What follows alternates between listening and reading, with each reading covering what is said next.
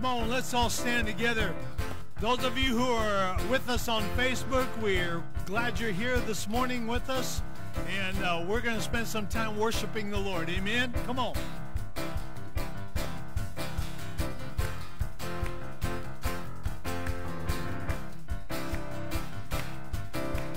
Glory of the Lord, rise among us. The glory of the Lord, rise among us. The praise of the King, rise among us. Let it rise.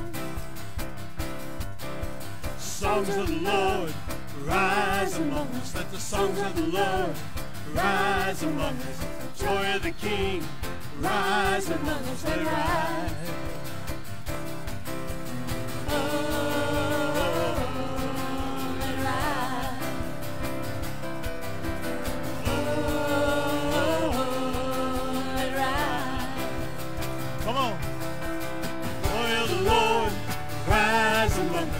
Glory of the Lord, rise among us. The praise of the King, rise among us. Let it rise. Let the songs of the Lord rise among us. The songs of the Lord rise among us. The joy of the King, rise among us. Let it rise.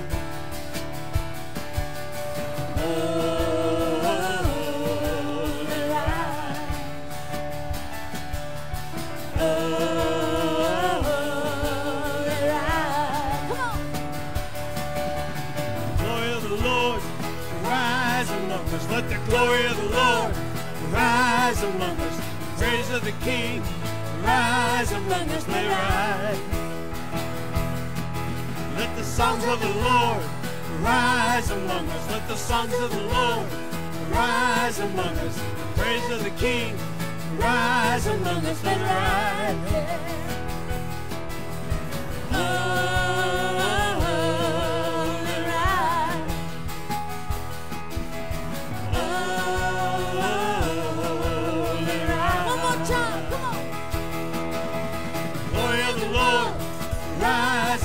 Let the glory of the Lord rise among us. The praise of the King rise among us. Let it rise. Let the songs of the Lord rise among us. Let the songs of the Lord rise among us. The joy of the King rise among us. Let it rise.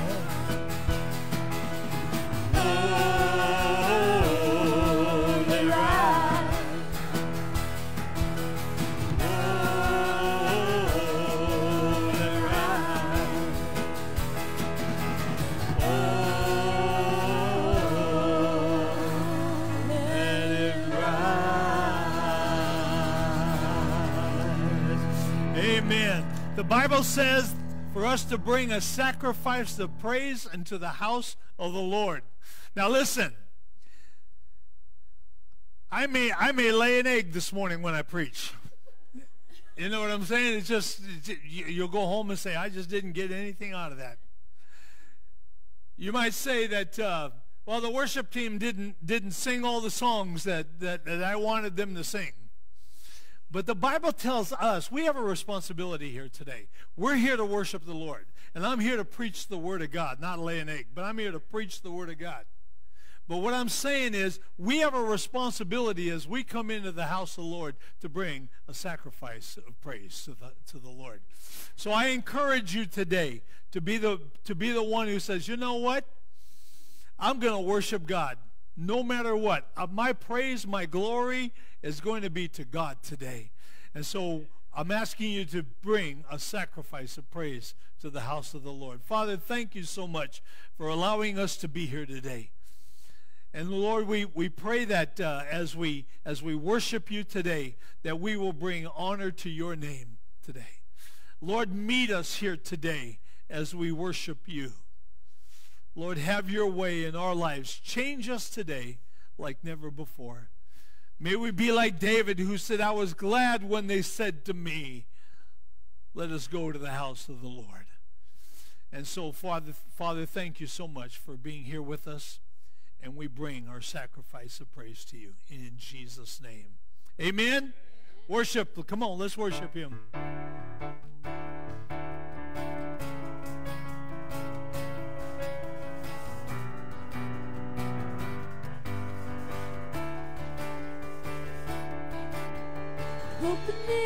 of my heart, Lord. Open the eyes of my heart. I want to see you. I want to see you. Let this be your prayer today. Open the eyes of my heart, Lord. Open the eyes of my heart. I want to see you. I want to see you. See you high and lifted up, shining in the light of your glory. Pour out your power and love. We sing holy, holy, holy. Holy, holy, holy. Holy, holy, holy. Holy, holy, holy. I want to see you. Come on, open the eyes. Open the eyes of my heart, Lord. Open the eyes of my heart. I want to see you. I want to see you. Open the eyes of my heart, Lord. Open the eyes of my heart. I want to see you. I want to see you. See you high. See you high and lifted up, shining in the light of your glory. Pour out your power and love. We sing holy, holy, holy. See you high. See you high and lifted up, shining in the light of your glory. Pour out your power and love. We sing holy, holy, holy. Holy, holy, holy. Holy, holy, holy. Holy, holy, holy. I want to see you. Holy, holy, holy. Holy, holy, holy. Holy, holy, holy. I want to see you. Jesus, that is our prayer today. Lord, we come before you today, God, and say, God, open the eyes of our heart. What do you have for us today, God? That is our question. And Lord, whatever you do have, that God, you would produce that in our spirit. Lord, that it would become life to us and we would be changed from this day forward, Lord. Lord, for those even at home watching on Facebook, God, that you would change us, God. We reach out to you and say, Lord, we come humbly before you and ask, oh God, come.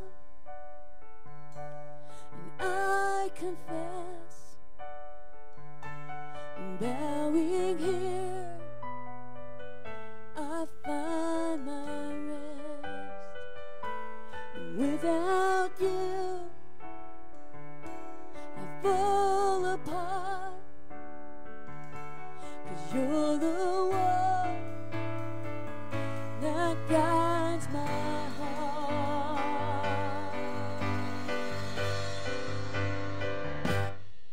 Lord, I need you. Oh, I need you. Every hour I need you. My one defense, my righteousness. Oh God, how I need you. Sin's deep, your grace is more. Your grace is found, is where you are. Where you are, I am free. Holiness is Christ in me. Come on, family. Lord, I need you. Oh, I need you.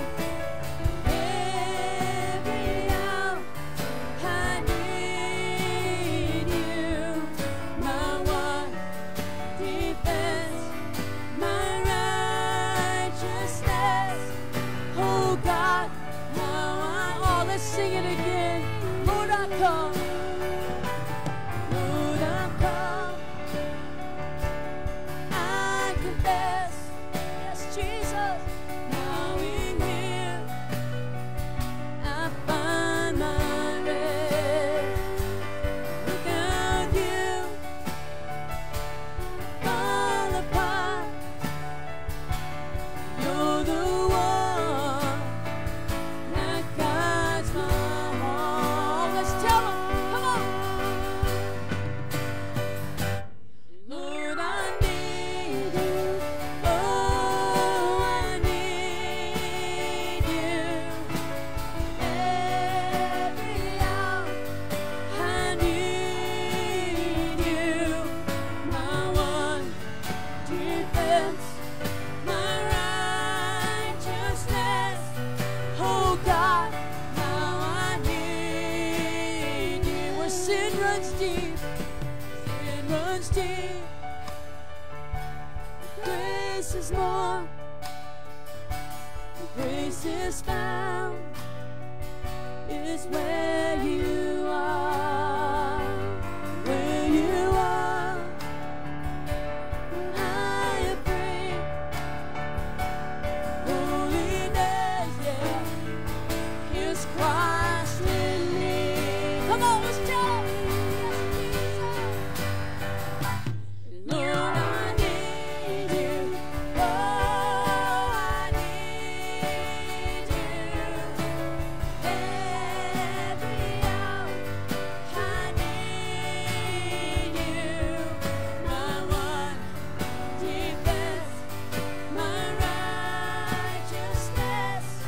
Oh God, come on. Now I need, Lord, I need you. Yes, Jesus. Lord, I need you.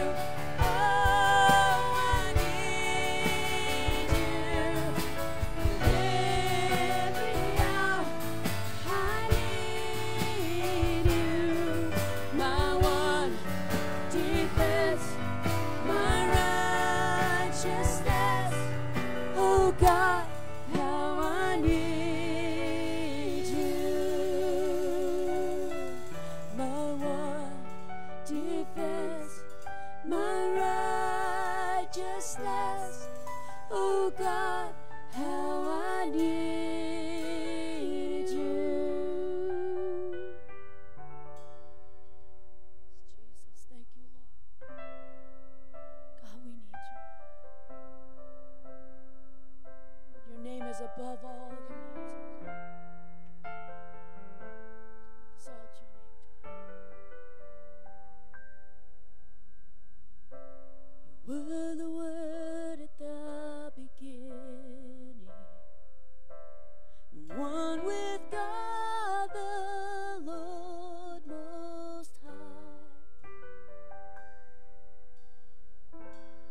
Your hidden glory in creation, now revealed in you, our Christ.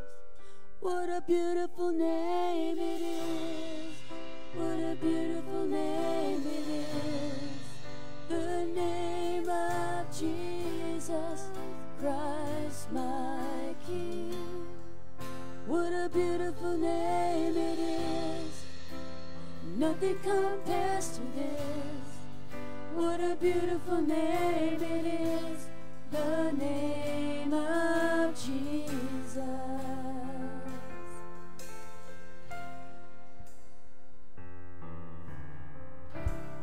You didn't want heaven without us. So Jesus, you brought heaven down. Sin was great, the love was greater. What could separate us now? What a wonderful name it is. What a wonderful name it is. The name of Jesus Christ, my King. What a wonderful name it is. Nothing compares to this. What a wonderful name it is, the name of Jesus. What a wonderful name it is, the name of Jesus.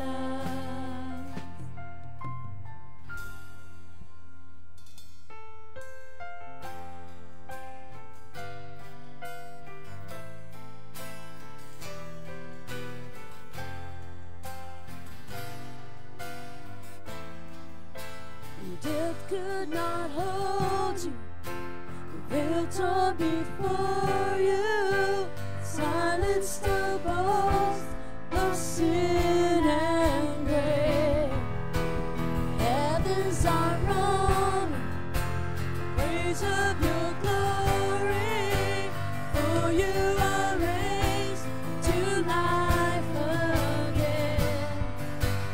You have no rival, you have no equal, now and forever, God, you reign.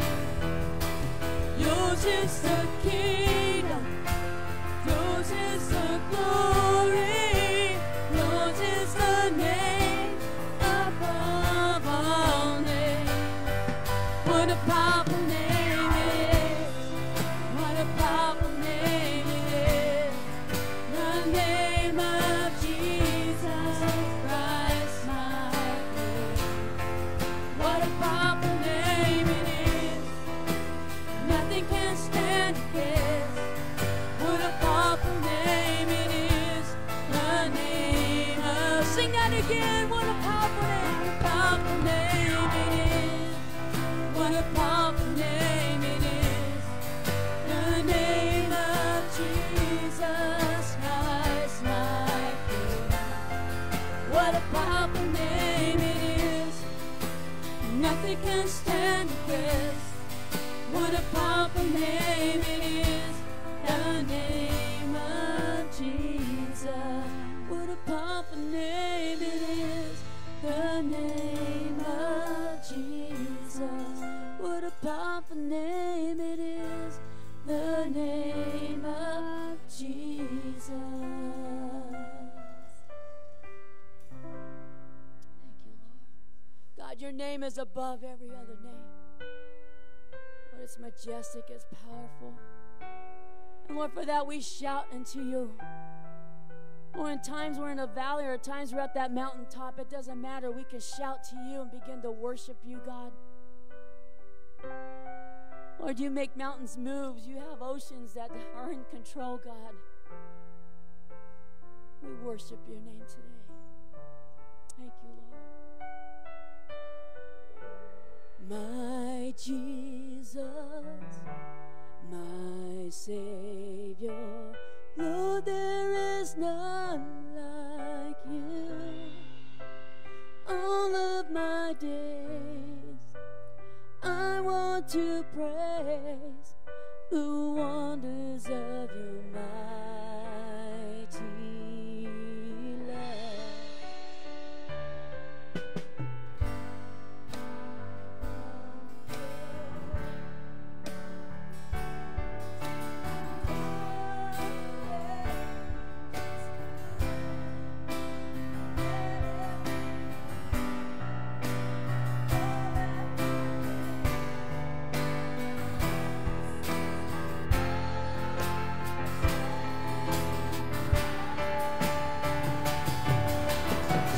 To the Lord, all the earth, let us sing. Power and majesty, praise to the King. Mountains bow down and the seas roar at the sound of your name. I sing for joy at the works of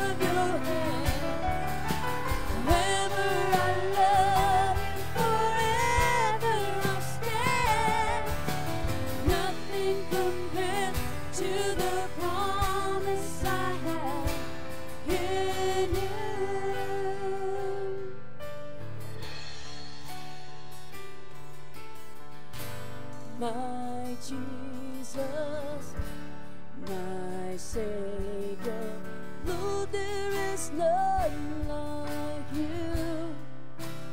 All of my day, I want to praise the wonders of your mighty love.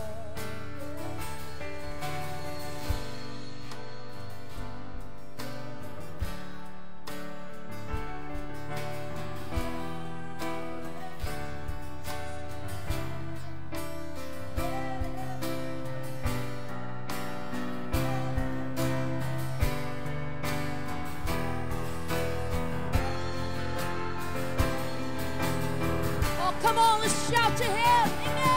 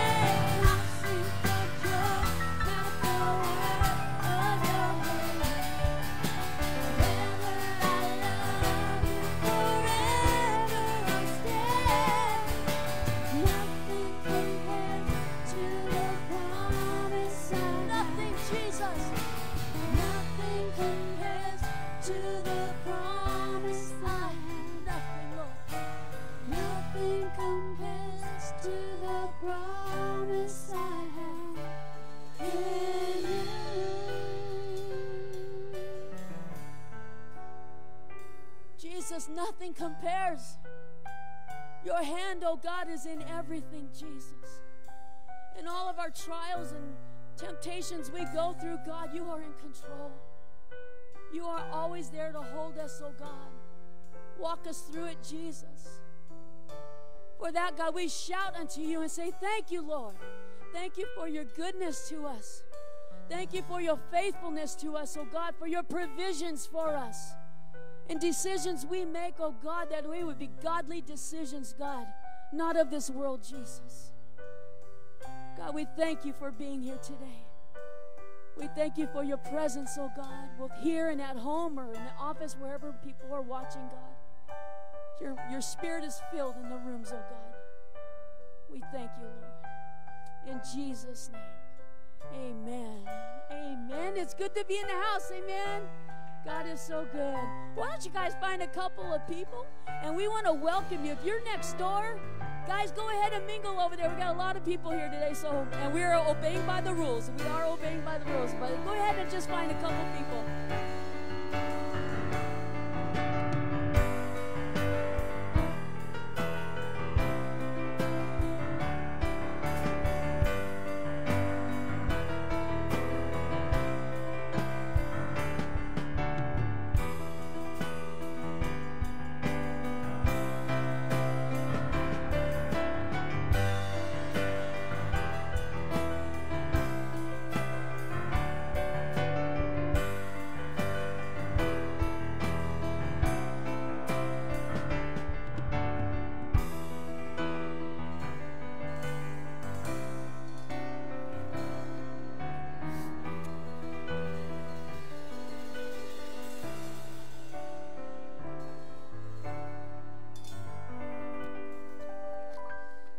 Amen.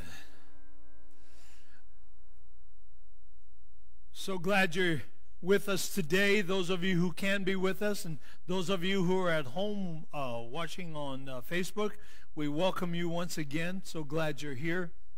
I got just a few announcements real quick. Thank you once again for your faithfulness and your giving. And the bucket is back there someplace. Some of you I know mail it in. Some of you go on Easy Tithe and do it that way. So we thank you so much for your faithfulness. Also, continuing on Wednesday nights, we'll be in the book of Galatians. It'll be chapter 4 this Wednesday. It's only a half-hour Bible study, but we invite you to come and be with us on Facebook. Also, this Thursday night, we're continuing our Zoom prayer group with Roy and Donna Newton, and I heard that they just had a great time this last Thursday. There were a couple of people in the first service who took part in that. Anybody take part in that on Thursday? Thursday, yeah, okay, yeah, awesome. So anyway, if you want to be a part of that Zoom prayer group, go ahead and call the office. Give Kathy your information, and she'll let you know how to get hooked up with the Zoom prayer group. All right, very good. Hey, if you would take your Bibles and let's turn to John chapter 15. And we're continuing. This is actually the last of the I ams of Christ. And we've talked about, Christ saying, I am the good shepherd. I am the way, the truth, and the life. I am the everlasting life. There are 7 of them, and so we are continuing today with the very last one where he says, I am the true vine. So chapter 15 in the book of John. Okay. Starting with verse 1. Jesus said, I am the true grapevine, and my Father is the gardener. He cuts off every branch of mine that doesn't produce fruit, and he prunes the branches that do bear fruit so they will produce more fruit. You have already been pruned and purified by the message I have given you. Remain in me, and I will remain in you.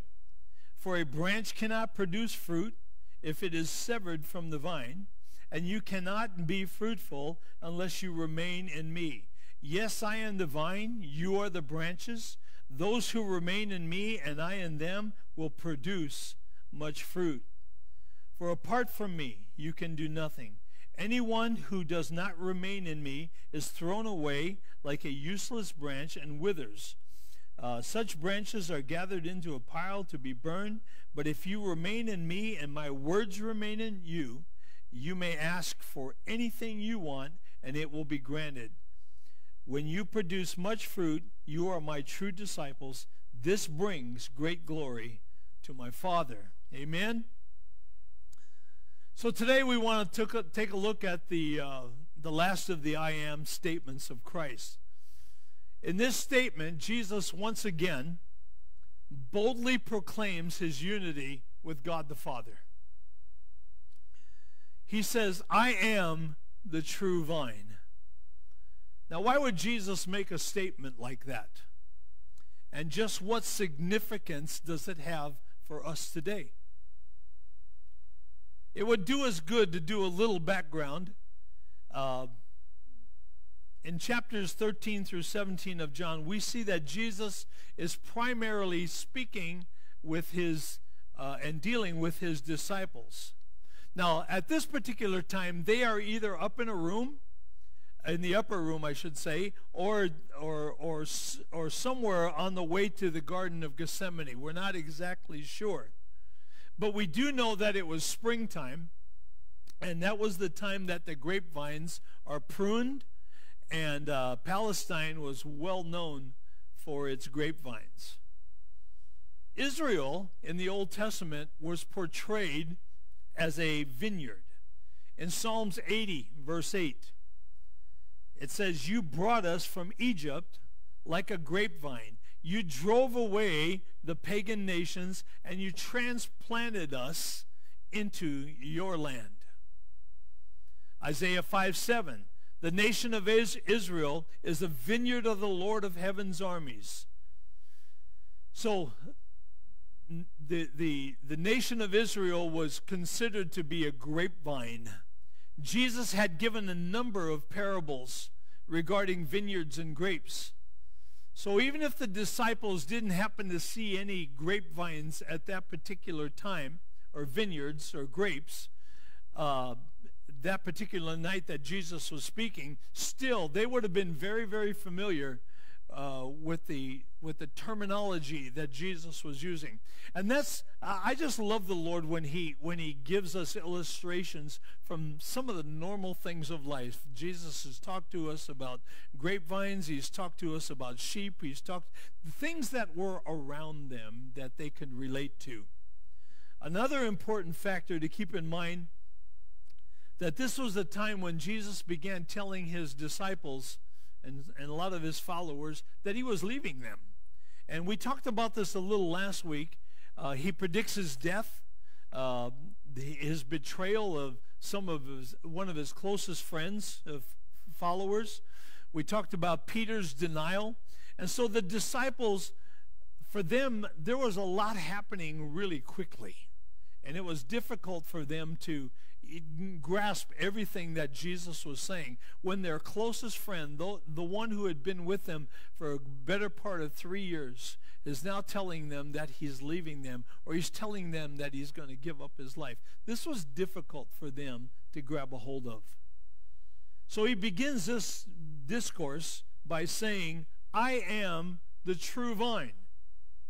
So why does Jesus portray himself as the true vine of God to his disciples? Well, there's a couple of reasons, and I want us to take a look at them. If you're taking notes, you can they're not in your notes, but you can write these down somewhere. He wanted to let his disciples know that even though he wouldn't be physically present with them, that he would send the Holy Spirit. He would send the Holy Spirit to both live with them and live in them. Secondly, he was going to use this opportunity to instruct his disciples to remain in him and remain in fellowship with him. Stay close to him. That he was the only source of life that they needed. And that was through the power of the Holy Spirit. Now they may bear, he wanted them to bear fruit. And he wanted them to receive answers to their prayers. So you might be asking, why stay connected to the vine? Pat, if you have that picture, I'd like you to put that up. So we've found a picture of a grapevine, and great looking clusters of grapes right there. What are those grapes connected to? No, they're not connected to the vine. The branch. What are the branches connected to? The vine. Yeah, David says me and Marlene. Yeah. But the branches are connected to the vine. Jesus says, I am the vine, you are the branches. And if you remain in me, you will bear much fruit. So I wanted to give you somewhat of a visual there. Some of you might say, well, you know, I've accepted Christ before, and so I guess I've got fire insurance, huh? And you might even be saying, isn't that enough just to have Jesus in my life? And let me say, no, it is not. It is not enough. When we accept Christ, we do receive forgiveness of our sins. He actually comes and he takes residence in our life. And we also live in Christ. See, staying connected to Christ is the key to this entire experience that we're talking about today. There's joy, there's fullness, there's fulfillment by staying connected to the vine. Without that connection, we remain lost. It's so important for you and I to stay connected to the vine. So the first reason we need to stay connected to the vine, if you're taking notes, this will be in your notes. He prunes us. Now, some of you are saying, well, that doesn't sound like a good reason to stay connected to the vine. But I'm going to tell you, without pruning, there's no growth. God wants us to grow. He wants us to grow. And without pruning, there is no growth. Let's not forget who the gardener is. The gardener is the Father. And he goes through the vineyard with his pruning knife. And he has a definite purpose for pruning our lives. The purpose is to produce the best fruit possible. That's what a gardener does anyway. He's interested in producing the best fruit possible. That's exactly the whole emphasis of what Jesus is saying here. That we have a heavenly Father who loves us so much, he will go ahead and take his pruning knife and he begins to cut. See, God expected Israel to bear rich, beautiful fruit, tasty grapes. But the only grapes that he got from Israel were sour, or rotten, and many of them tasteless.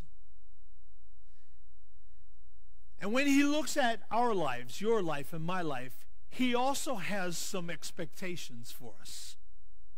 He also has some expectations. That scripture, it teaches us, the scriptures teach us that he expects us to have love, joy, peace, patience, kindness, long-suffering. Those are the fruit of the Spirit. He expects that out of us. Those of us who claim to be born-again believers, he expects us to bear fruit. So when God picks up his pruning knife, he does so with a purpose in mind, that we would bear fruit. The fruit of the Spirit. For instance, if there's something in my life that is preventing me from producing love, he will work on me until I have fulfilled that purpose. We also need to remember that God not only holds the knife, but God holds a sharp knife. In order for the pruning to be effective, the knife must be sharp. A dull knife may cut the branch, and it may cut the branch off, but it'll also damage the wood. See, God is not interested in us becoming damaged, just pruned. He just wants to prune us, not damage us. And what does God use as a pruning knife? Well, I think he uses all kinds of things. How about circumstances? How many of your lives have ever been pruned by circumstances of life? Relationships. God will use relationships in our life to prune us. God even uses illness to prune us. He uses trials sometimes to prune us. And yes, he even uses money problems to prune us. They all qualify as pruning knives. Another characteristic of a gardener is that they only remove what is unnecessary. All dead wood must be removed. All dead wood must be removed. Dead wood has the ability to harbor insects and rot, disease. And those are the kinds of things that can make their way into the vine and destroy any fruit that would come from that. Live wood is actually cut back. Sometimes it's drastic. It forces the vine to start producing fruit rather than just wood. So in the same way, our Heavenly Father, He moves among us, cutting dead wood from our lives. He can't, nor will He ever desire disease or rot to settle within us. His goal is to cut and then cut some more until He sees fruit in us. If it's left to us, our flesh will always produce rotten fruit. So here He comes. He moves among us with a pruning knife, removing dead things such as bitterness, resentment, selfishness, anger, self-centeredness. He removes arrogance from us. He removes pride from us. Dead wood. Now, for some of us, we have learned to live with the dead wood. And we just sort of feel like it's normal. But you've lived with the dead wood for so long you don't know any better. And you need to allow God to come in with His pruning knife and say, I want to make you more than what you are right now. I mean, let's just say, for instance, you've been maintaining a particular habit, or maybe you have an attitude towards someone else in your life, and it's been going on for some time. And then suddenly you come across a verse of Scripture that convicts your heart about that wrong attitude, that place of bitterness in your life. And it just sort of flies in the face of what you've always believed. But the Spirit of God and God's Word is so much stronger that it begins to convict you. That thing you felt so justified, that bitterness that you felt so justified in having, that pride you felt justified keeping in your life. So here comes the Father with His pruning knife. He uses the word sometimes, and He corrects us, and we get pruned. It's sharp. The pruning knife is painful. It's supposed to be.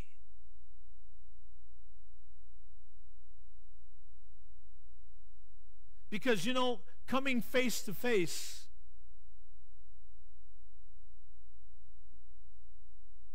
with our difficulties, with our faults, with our failures, with our things like bitterness that can hurt.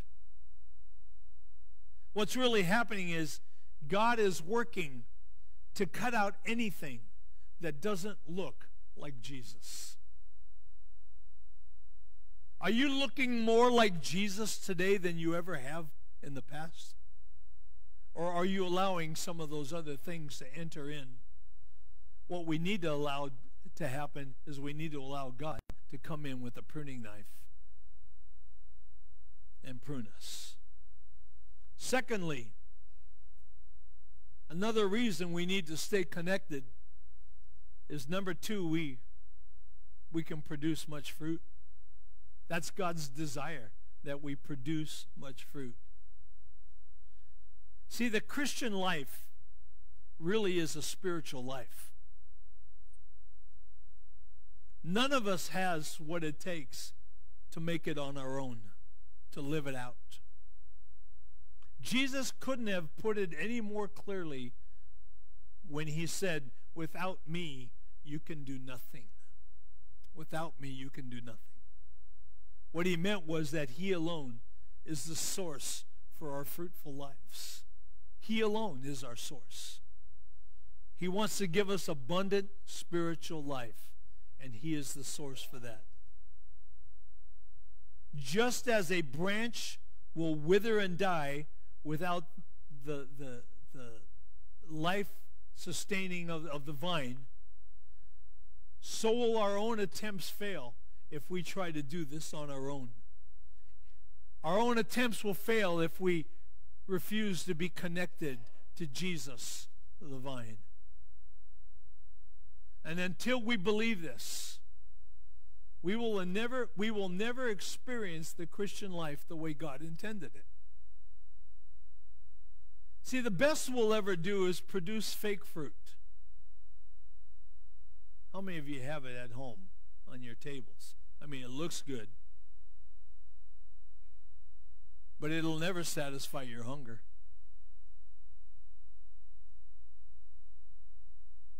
See, real fruit must grow out of life.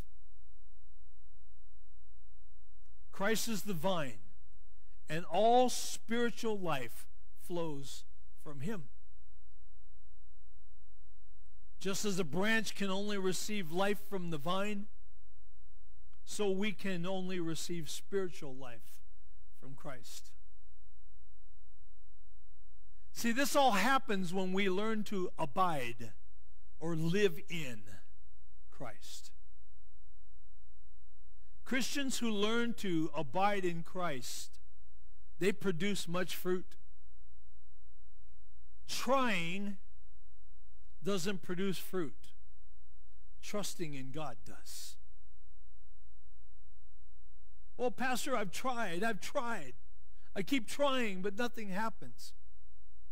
You know, when I lived in Orange County, we had an apple tree in our backyard. And that apple tree just put out tons of apples every year. I've walked back there before, and I watched them hanging there on the tree. I never saw one apple say, oh, I'm trying. Oh, I'm straining here. I'm trying.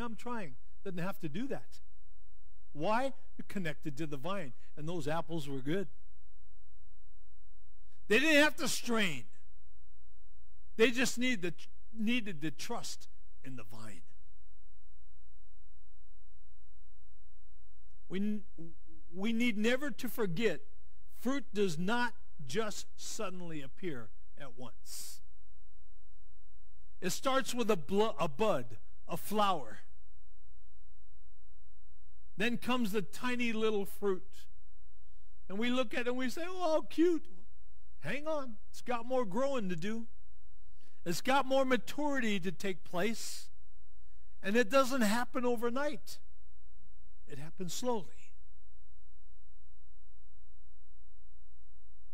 For this process to be completed in the believer, we must daily put our dependence on Christ.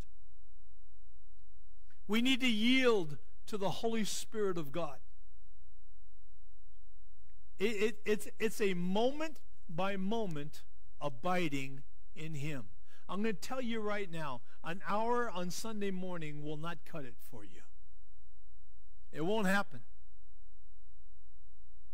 Well, you know, I went to church, did my thing. I sang, I worshiped. But the rest of the week, am I abiding in Christ? No. I mean, you can come here and still not abide in Christ. That's true.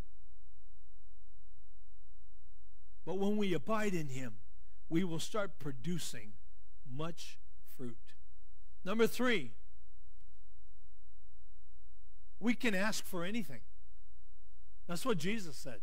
We can ask for anything. John 15:7. But if you remain in me and my words remain in you, you may ask for anything you want and it will be granted. Wow. Check it out. Getting whatever we want. I mean, when we pray, we just get what we want, right? What a great promise. But did you notice that there was a condition? The condition was that you abide.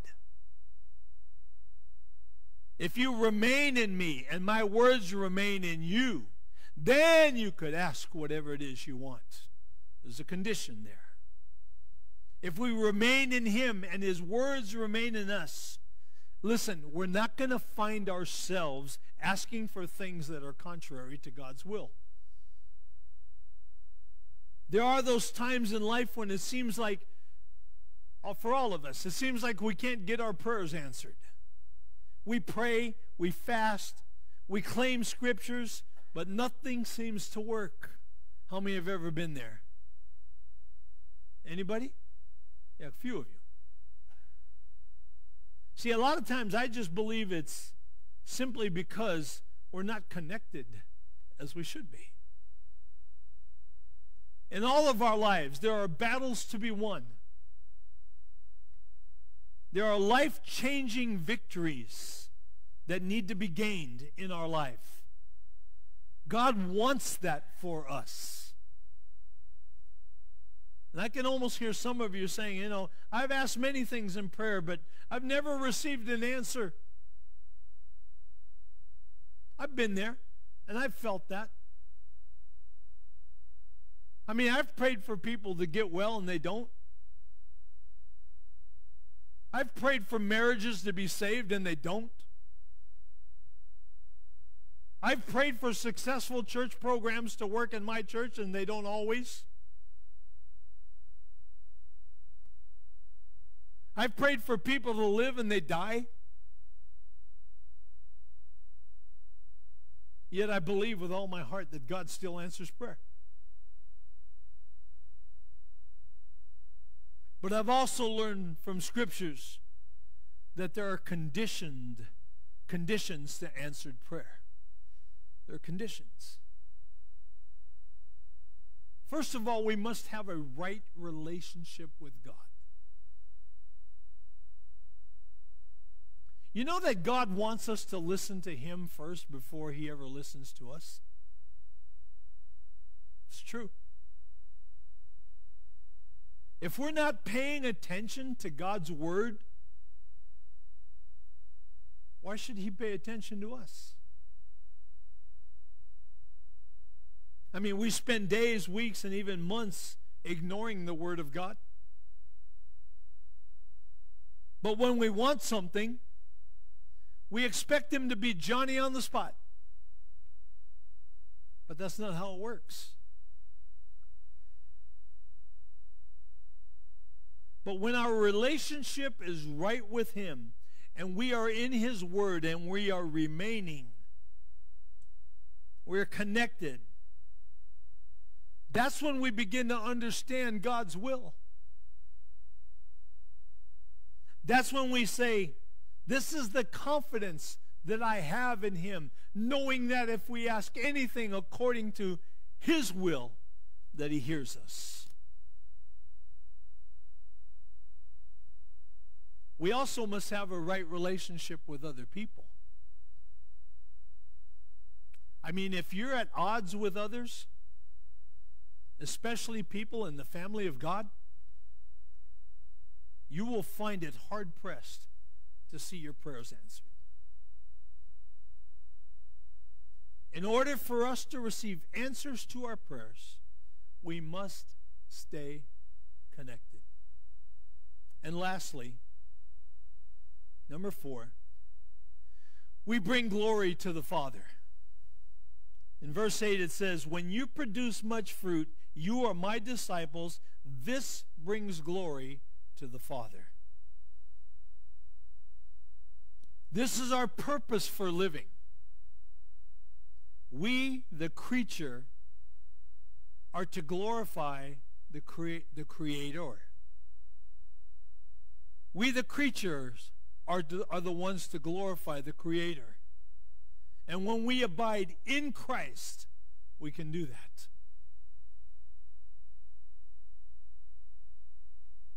Jesus was such a great example of this.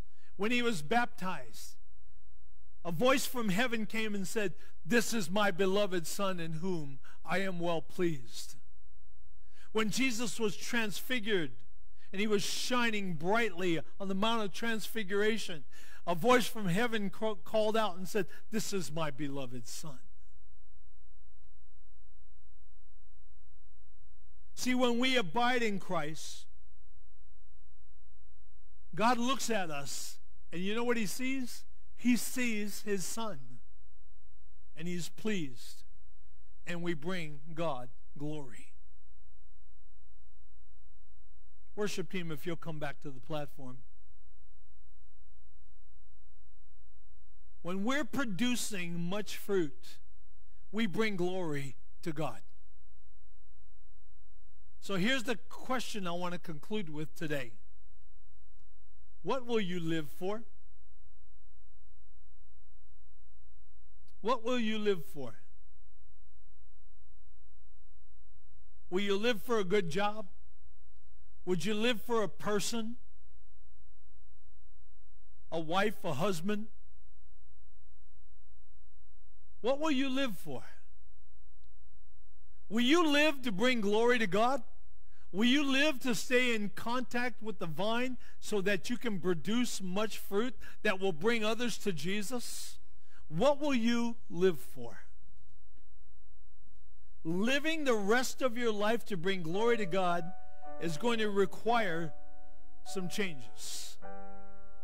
Priorities are going to need to change. Some of our schedules are going to need to change. Some of our relationships may need to change if we truly want to bring glory to God. You know what it'll actually do? It'll actually cause us to sometimes choose the hard path rather than the easy path. Even Jesus knew this. When he went to the Garden of Gethsemane, and I mentioned this last week, he said, "My soul is exceedingly sorrowful." You can almost hear him say, and he didn't, I don't know that he said this, but he said, "Should I pray, Father, save me from this hour?" But this was the very reason he came. He came to bring glory to his Father's name. Sometimes we have to choose the hard stuff. We'd like it easier, but boy, those pruning shears hurt sometimes. Jesus stood at a fork in the road. Should he stay connected with the Father? Should he fulfill the purpose of why God brought him here in the first place? Or should he take the easy way out? And he could have done that. That's what I love about Jesus. I remember being in Israel last September, and I sat in the garden. I'd like to say I sat in the same place he did, but it was a garden. And I recognized he made an incredible decision to obey his Father and go all the way to the cross. All the way. It was a hard decision. It meant he had to give up his own life. But he did it. He not only did it for us, but he did it so he would bring glory to his heavenly Father. He didn't shrink back and say, "I'd rather live a comfortable life here." He wasn't self-centered.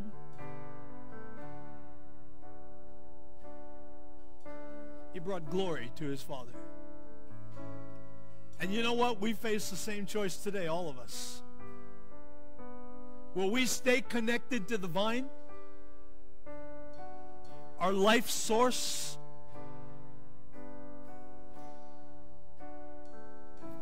Are we satisfied with just spending an hour here on Sundays or at home, an hour with your church family? Or will you choose to stay connected to the vine every day? Allow him to cut back the dead wood, the things that bring disease and rot, those things that we deal with all the time, like anger and bitterness and those types of things, pride. God, will you just cut those things out of us? Because I want to bear much fruit. I want to bear much fruit for you, and I want to bring you glory, oh God. The choice is ours today. And I pray that we would choose to live the rest of our lives bringing glory to God. And the only way we can do that is staying connected to the vine. Now you notice I didn't say stay connected to church. Stay connected to Jesus. You can do that without coming to church. Now I want you to come to church because this is the place where we, or even at home, stay connected with what's going on with the church. But more importantly, and most importantly, I pray that we would stay connected to Jesus. He is our source.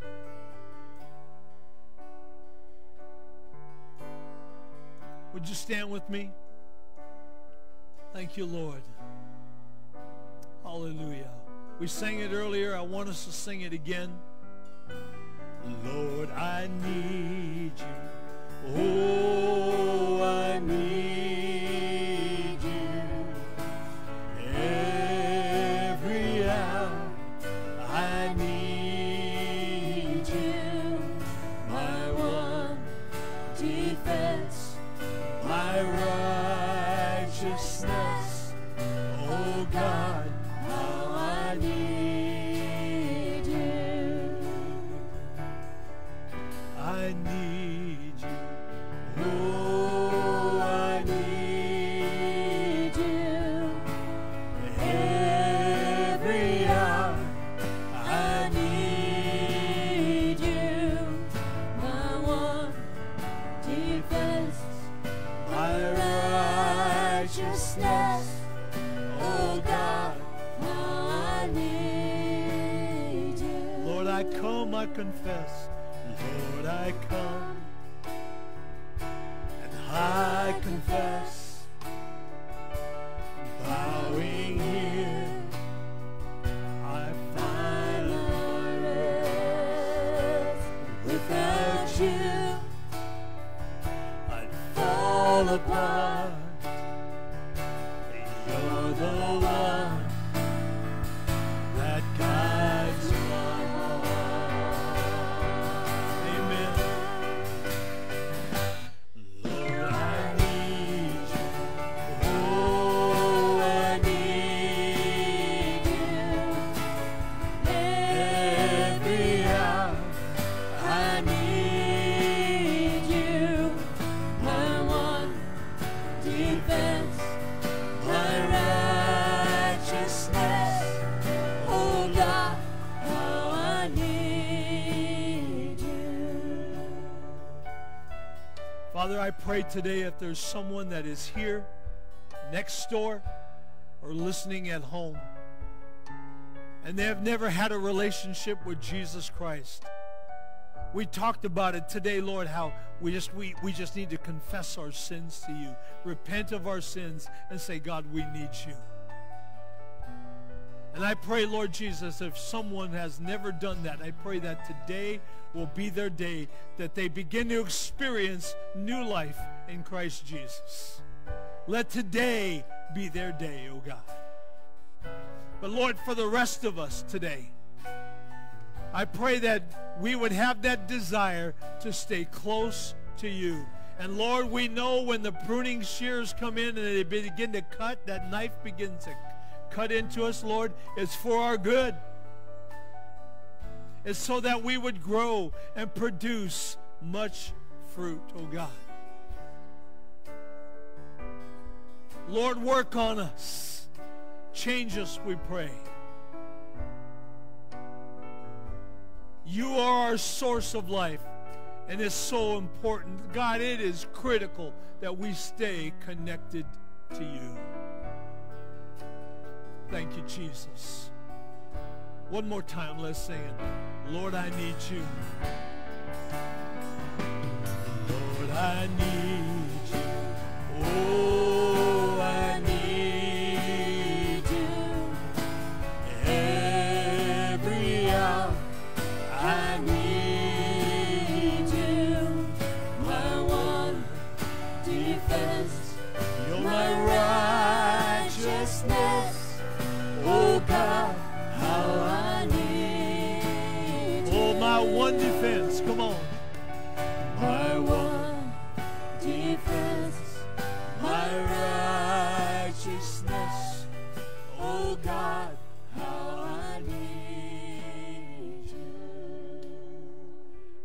challenge you today, when you leave this place, decide and choose, I am going to stay connected to the vine. Amen? I want you, and the Lord does, but we want you producing much fruit. That's what the Creator designed us to do. Produce much fruit. Amen? God bless you. Have a great week. Amen.